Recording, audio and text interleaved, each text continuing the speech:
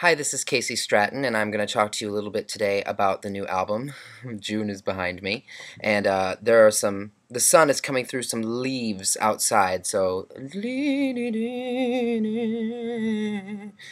um, it's a fairy tale look. It's a very Alice in Wonderland kind of look today. We're having a Tim Burton.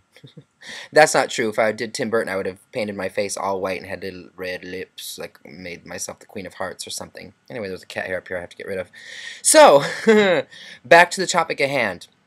I'm going to talk to you a little bit about the new album today. Yesterday I posted on LiveJournal a blog entry and then proceeded to share links on Facebook and Twitter and such with the name of the album, which is called Myth and Stars.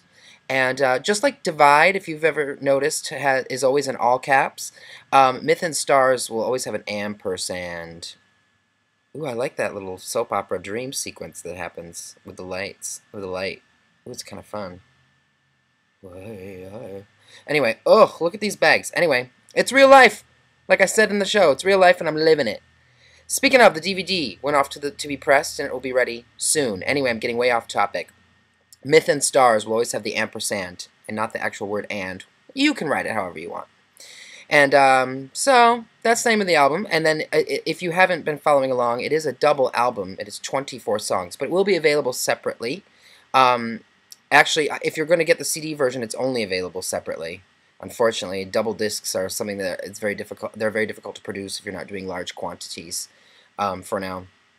So anyway, the subtitles of each particular record, it will be, there's Myth and Stars Part 1, which is called Bridges of Myth, and then Myth and Stars Part 2, which is called Rivers of Stars.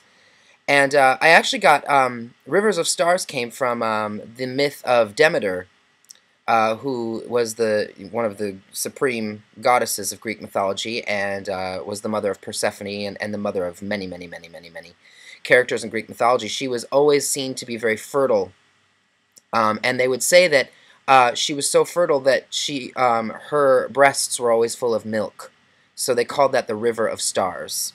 So yes, I'm talking about breasts in a video blog, and naming albums after it. But anyway, I heard that and I loved it. And then I had the idea of Bridges of Myth in my head for a while and I wasn't sure what to do with it. So and for a long time, if you've been following along at all, I didn't know what I was going to call the record in the first place. And I kept saying I want it to be something about myth and stars, but I'm not sure exactly what. But I wanted to communicate that because I wrote the album about mythology and also constellations and how the myths inform the constellations and blah, blah, blah, blah, blah. So I thought, it's right under my nose. Just call the thing Myth and Stars. I like it.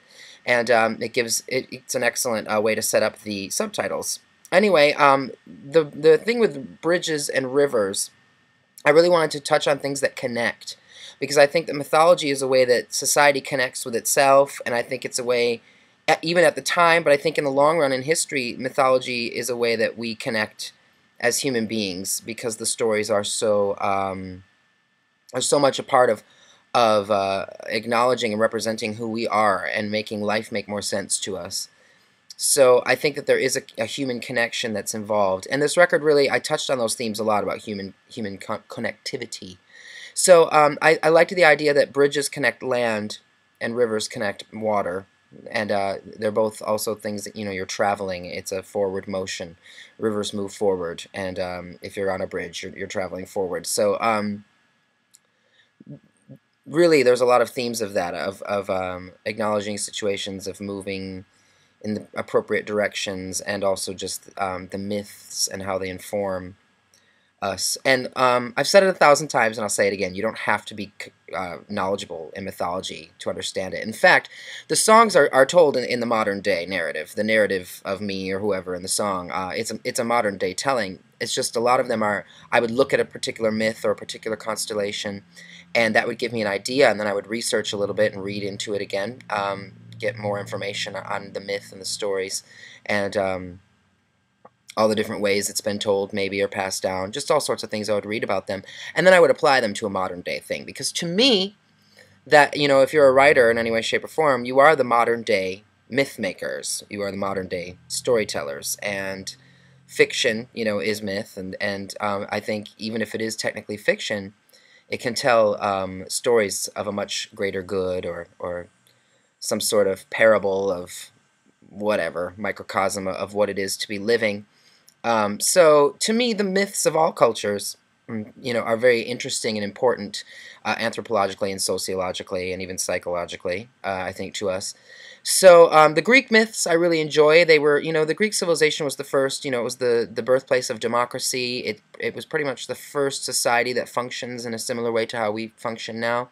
So from a Western perspective, I pulled a lot from Greek mythology. Plus, I think, a lot of people see Greek mythology as like the boring thing you learn in school or something too heady or whatever, but I think it's very fascinating to see how much of those myths, and of course a lot of those myths were informed by societies prior, but it's interesting to see how those myths have become such a part of our lives, whether we see it or not. I mean, if you're looking at your horoscope and seeing your astrological birth sign and all that, that's based on the Greek myths and the constellations, of course.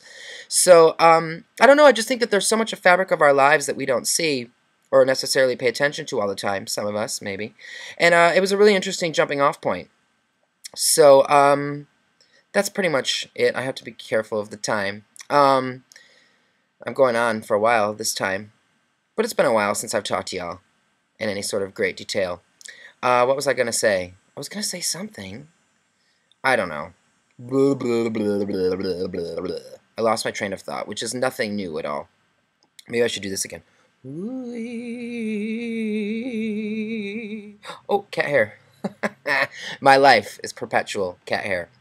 So, Myth and Stars. It will be out September 21st. The single from the first disc is a song called Hunter, and the single from the second disc is a song called Burning the Bridge, and those will be out for you to purchase a few weeks before the record, probably 3 weeks, we'll see. I don't know. But September 21st will be the day. The DVD will be out soon. It's off being printed, so hey, good times. And yeah, that's me. It is me. This is me.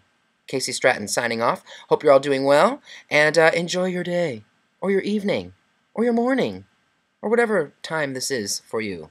Okay, bye.